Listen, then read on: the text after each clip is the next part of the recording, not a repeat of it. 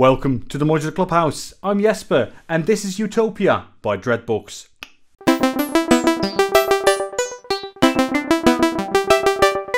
Utopia is the fifth of the chromatic series by Dreadbox that I'm reviewing.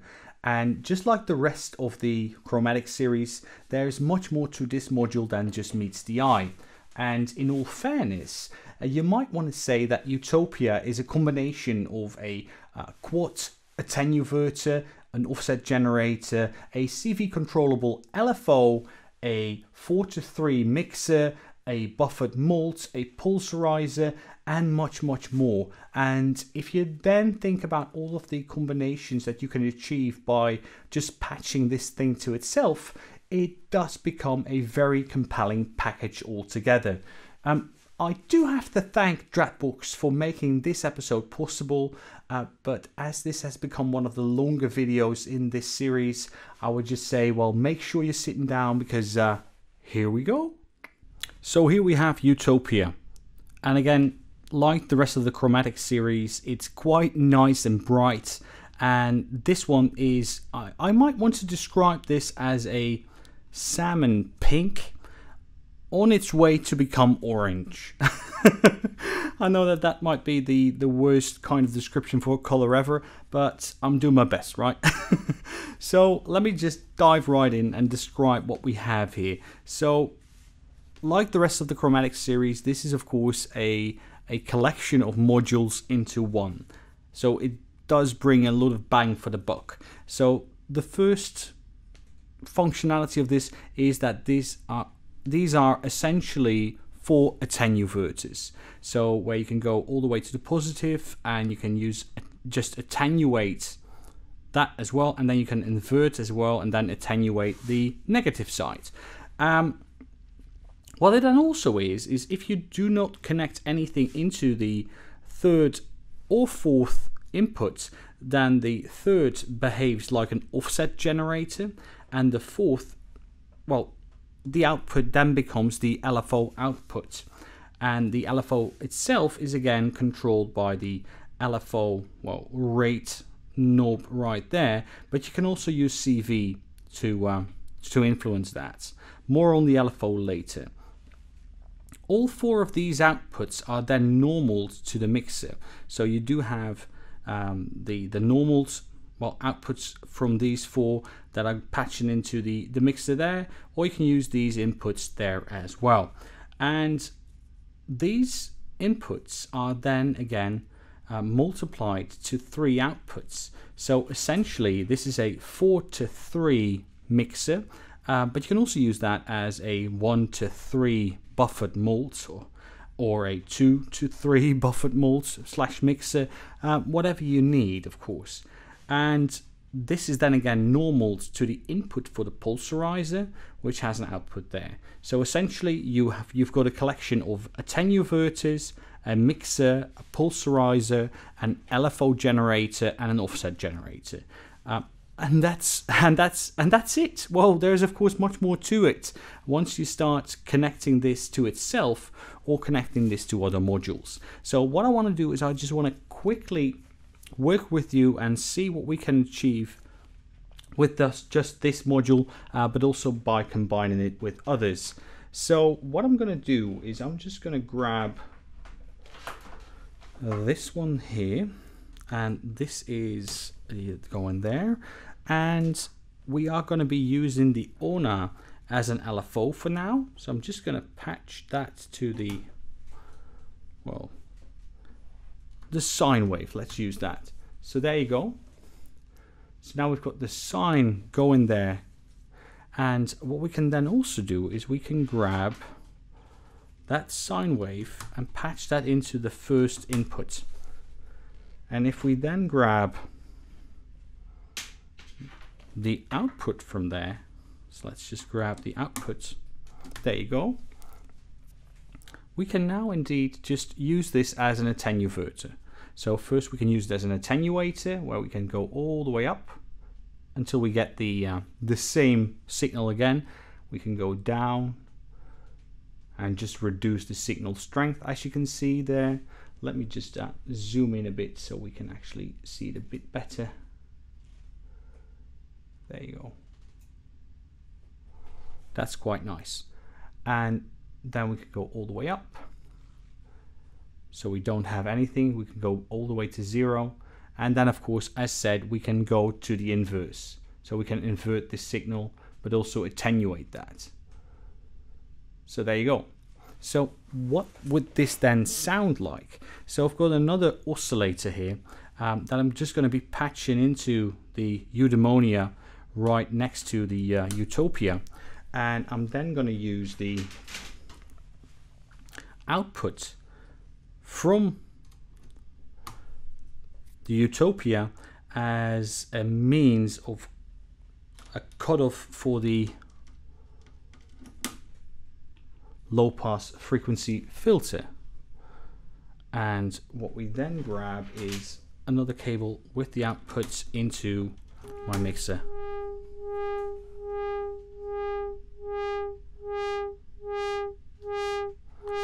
There you go. So right now we have the inverse. Let's just reduce that a bit.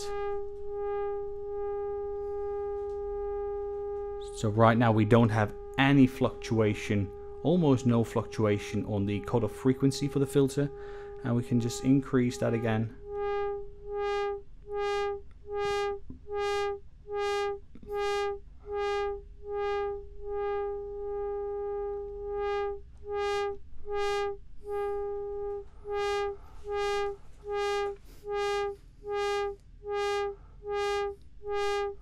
So that's already a great thing, right? So what we then also can do is I'm just gonna get this same cable and push that into one of the mix outputs. So right now it's gonna mix everything that we have here. So right now I don't have anything connected into the second, the third, or the fourth output. So what we can now do is we can add a bit of offset to this. And let's just reduce the... And we can actually add some LFO to it.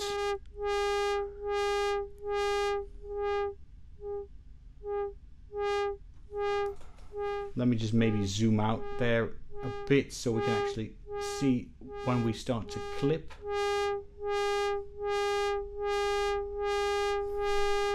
So again, we have the offset. Sorry, wrong knob. And there you can see us actually clipping there all the way at the top, but also if we go down, clipping there as well. So that's the offset generator. And then of course we also have the LFO. Let's increase the LFO rate a bit. And even though we have it almost at the top, there you go. So right now the LFO is not doing anything to this signal, but we can then of course increase its effect.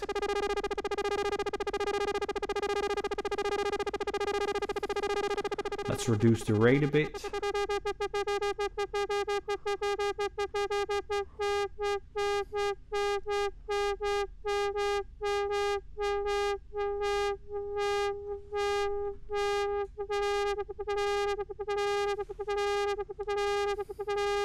Maybe add a bit of offset to it.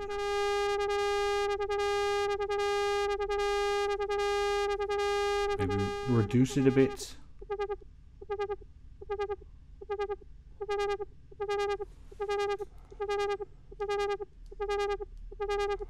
And then of course we can also add something else to the second input. So maybe what we want to do is we might want to grab an LFO from Ataxia. Let's throw that in there.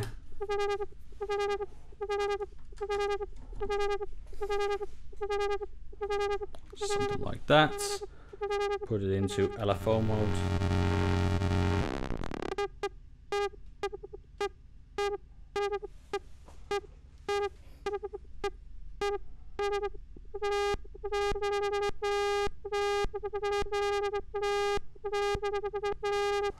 So this is of course only showing what you can do from a CV mixing perspective, and a CV manipulation point of view as well.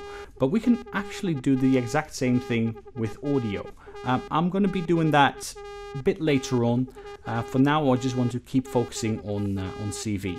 So even though I love this, let's just turn that off and turn this to 0 as well.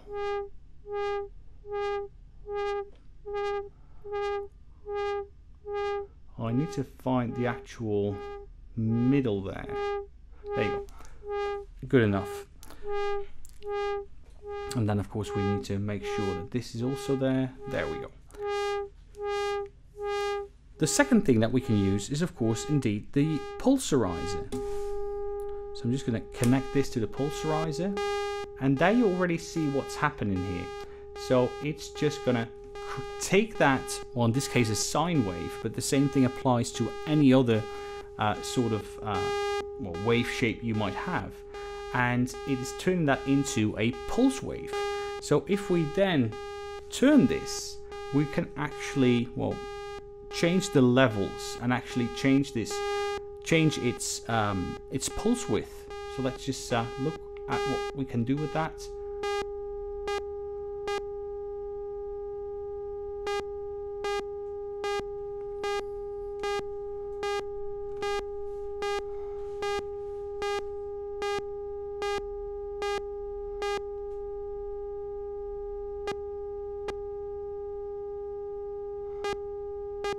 So you can actually see when it triggers the pulse generation. I'm just turning it up a bit.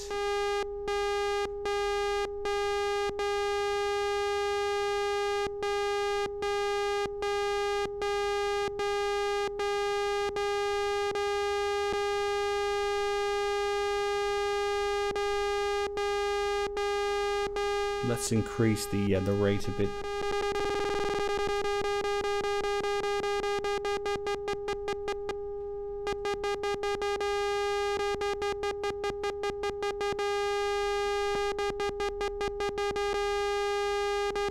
So that's of course something that's really nice.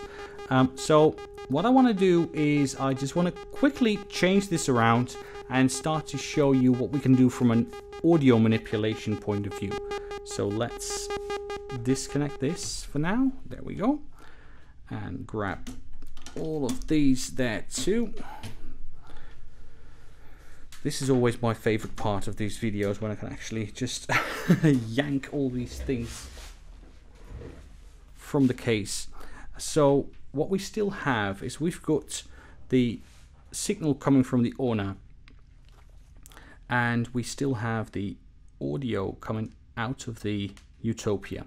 So what we'll do is I'm just going to switch this to a VCO rate. There you go. And let's make sure that we have everything we need. Absolutely perfect. Let's zoom in a bit. So again, that's the sine wave we're working with, and that sine wave actually sounds like this. Here we go. So I'm just going to patch that into Utopia,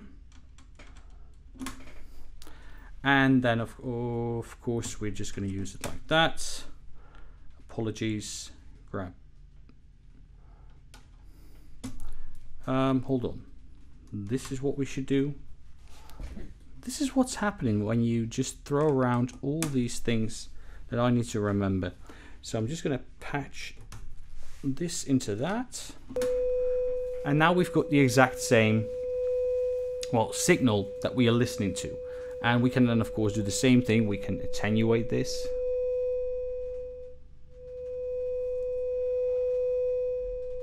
Let me just zoom in a bit.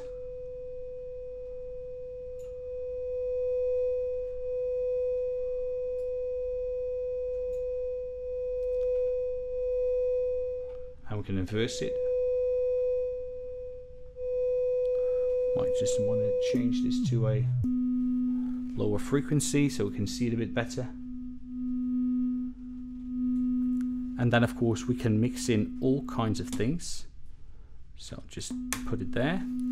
We can add the offset to it. And once you start to see clipping, That's of course really interesting as well.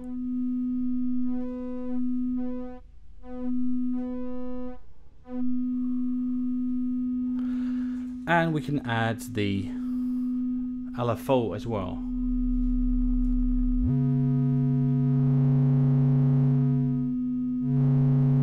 Of course, when we do add the LFO into, well, non-audio rates, this is what we end up seeing.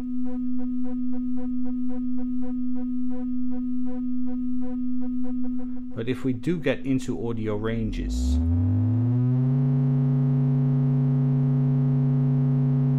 again, quite fun, right? And what we can then also do is we can also just introduce another VCO. I'm just going to add this one here. Let me just turn that down a bit.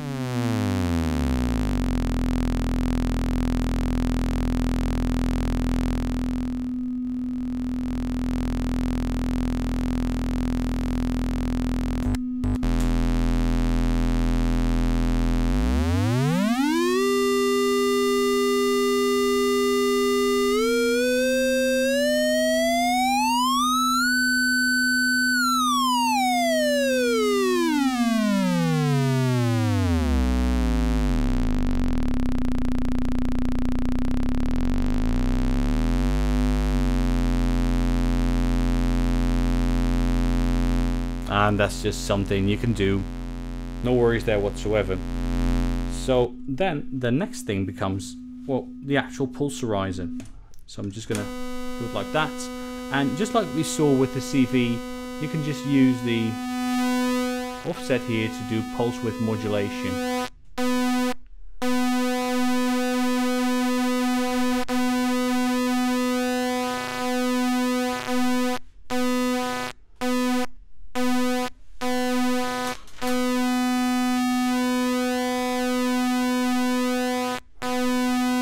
So before we actually dive into the actual patching and how to use this in a musical patch, one thing I want to focus on a bit is the actual LFO there. So I'm just going to disconnect this again, and I'm just going to grab the output from the LFO, and I'm just going to zoom out in time. So I'm just going to disconnect this one because we won't be needing that. And what we now have is the actual LFO that we get here. So it is a triangle LFO, and you can go all the way down to fairly long ranges. Let me just zoom out a bit. And it can go all the way up into fairly high well, audio rates as well.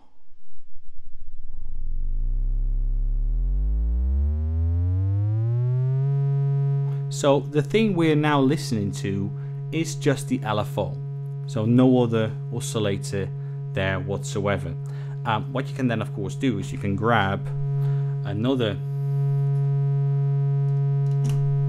well, let's say an LFO in this case, that's going to get the actual CV.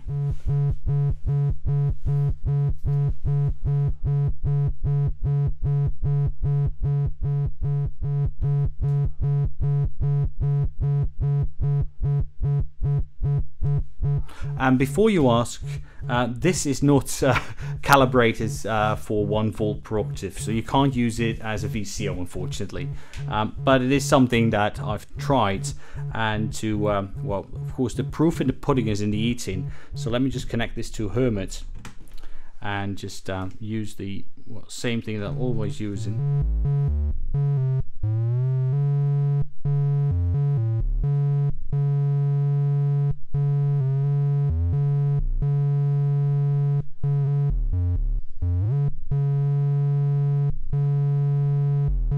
As you can hear, that's not really musical, right?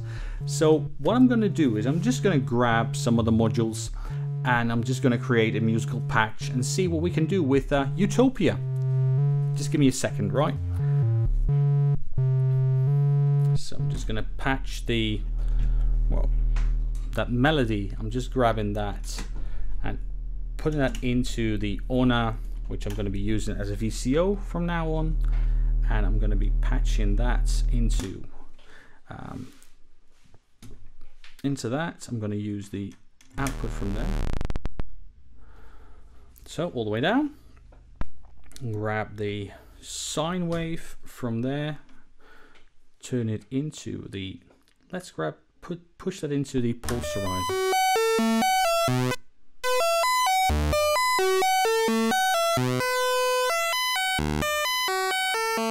That's nice, right? So what I'm then doing is I'm just going to patch the output from the pulserizer into channel 1 like that, and then grab the output from the mixer. There you go.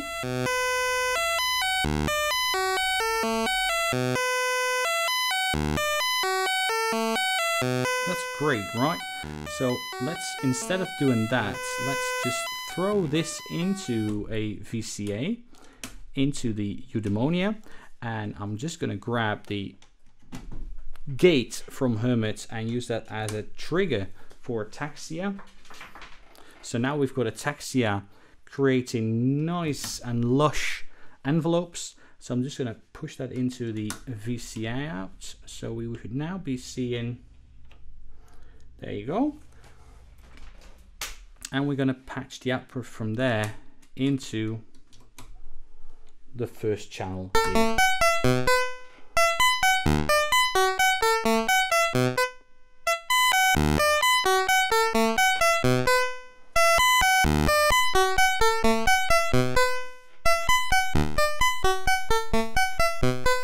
That's nice, right? Another thing I'm going to be, I'll be doing is add a bit of percussion to this, and I might turn this down a bit.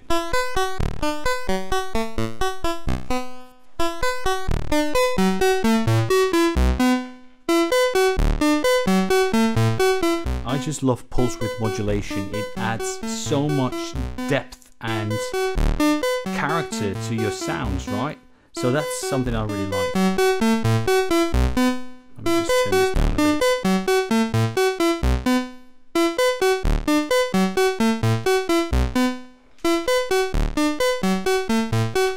Let's grab another sound from here and let's patch it into the proc. And add the proc to the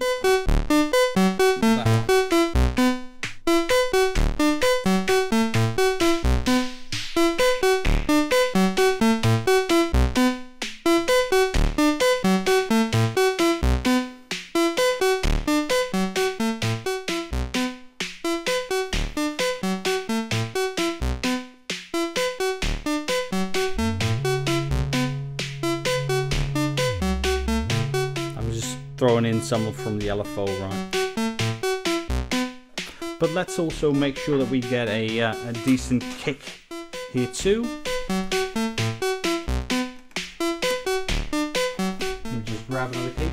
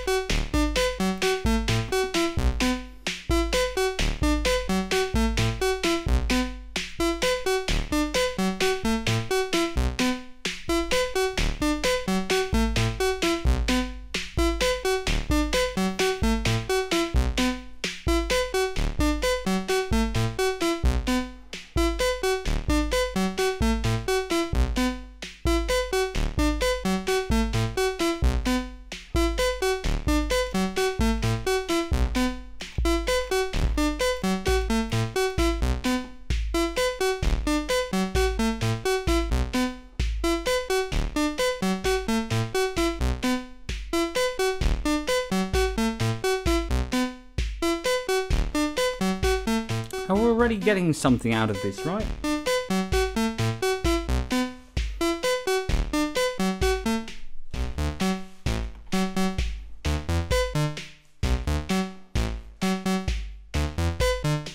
Let me just try something else completely. And let's just do it like this.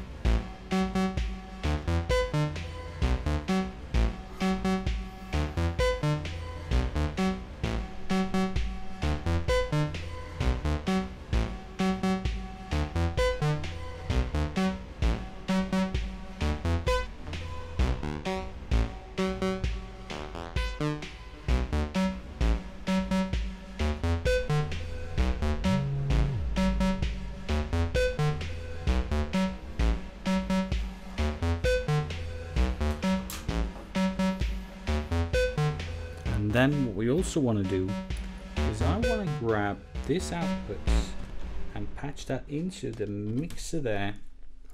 Grab another cable and grab the output from this one and patch it into the Euphoria inputs. There we go.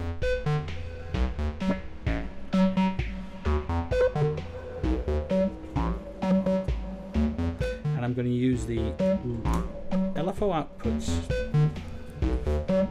to actually change the rate of the LFO on the Euphoria.